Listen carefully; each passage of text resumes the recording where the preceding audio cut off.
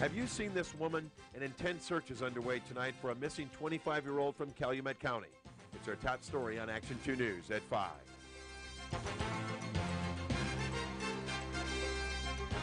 This is Action 2 News at 5. Coverage you can count on.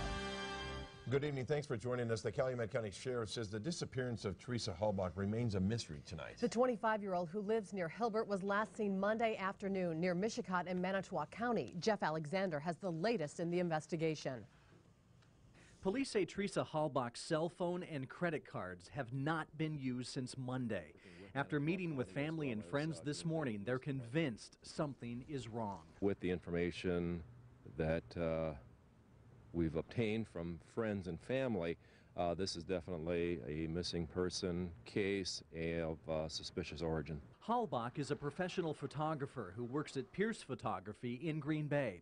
One of her clients is Auto Trader, and police say she was in Manitowoc County Monday afternoon at 3 different private homes taking pictures of cars.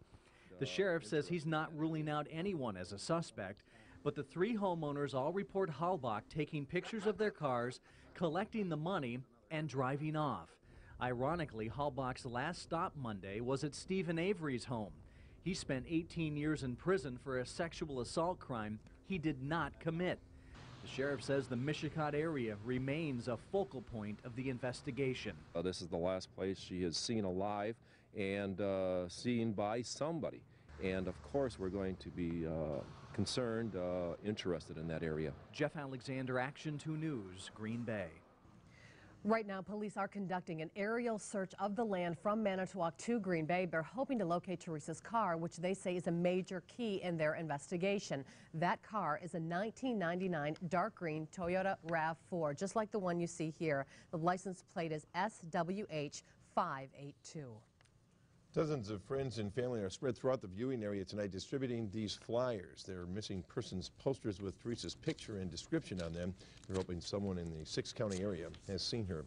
Teresa Halbach lived with her childhood friend. Tonight, Isabel Kelly tells us a little bit more about who Teresa is in the eyes of those who know her best.